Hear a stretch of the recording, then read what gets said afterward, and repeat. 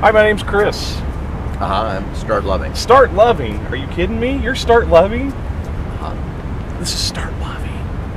So, Mr. Loving. Can I call you Mr. Loving? Do you prefer Start? What do you People prefer? call me Start. People call you Start? Okay. So that where we are, of course, we are across the street from 1600 Pennsylvania Avenue. And behind us is where you spend a good deal of time, right? About 10 hours a day. About 10 hours a day. So you're living on the streets, and you sleep in Washington, D.C., so that you can be here and be focused.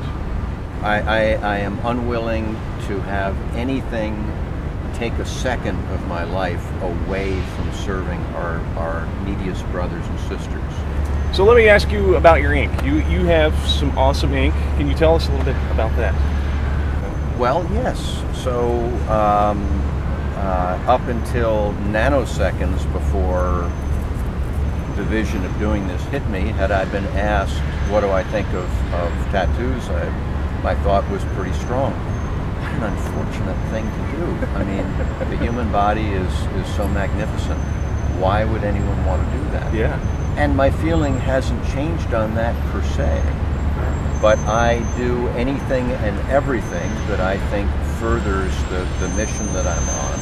Right. And when standing right there one February morning, about 6 in the morning, covering for Thomas, it was very cold, and deeply pondering after years of immersion in the challenge of stopping the genocide in Darfur. Why aren't we stopping the genocide in Darfur? And what hit me was, it's because we talk. It's because we think. It's because we don't love. So what hit me was, we need to stop thinking. We need to stop talking. We need to start loving. Start loving. And in that instant, my name became clear to me.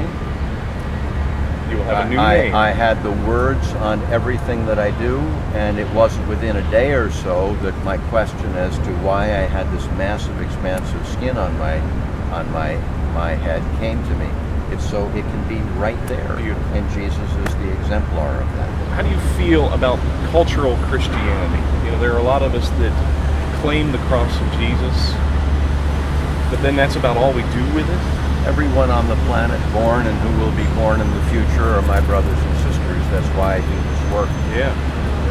I think there's nothing more cruel than misdiagnosing of flattering each other on the truth. Jesus was real clear. They will know you by how you love. Yeah. Do unto others all you would have them do unto you. The woman who put in a few coins while the rich people put in lots of stuff, she put in more than everyone because she put in everything she had. Yeah. I'm sorry, that's not the church today. Yeah. And it was not the synagogues of Jesus' day. Right. So if he were here today, he would be screaming at us, stop being Christians, start being Christian. Yeah. Stop talking about it. Yeah. Start living it. Yeah. Start being it. We're hypocrites. We are. That's an honest diagnosis. We use it as a slander. It's not a slander. It's a diagnosis. It is. We are hypocrites. Yeah. What I do looks like hell to society. It's heaven. Yeah. I'm with you. It's heaven. Yeah. So if you had, let me put you on the spot. If you had 20 words to convey the message of Start Loving, of you as Start Loving, and as the idea of starting to love, just how would you sum up your mission, your calling, and what you do as Start Loving? I am the most enlightened, greedy person that anyone will ever meet. You said in your video the other day, love puts itself in harm's way, and we do run away from it. We want the comfort, we want the feel good, we want the warm quilt, the soft pillow. Love goes to get in harm's way. Loving is the optimal human experience. That's what love does. That's what love does. Love, and if it's not in such a suffering planet, if it is not in harm's way, it is not love. Right. Yeah. That was way more than 20 words. You said, it's all right. I won't hold you to that. I won't count them later. So when, you said one of your videos recently that your job is not to succeed. Or I'm not going to say it right. It's okay. You say it the It's way all you right. say it. It's all right. Say it the way you say it. Your Uh-huh. job is not to. The way I've heard it said within the so-called Christian church is, we are not called to be successful. We are called to be faithful. Right. That's a much higher standard than the Right. insanity of success orientation that we have here.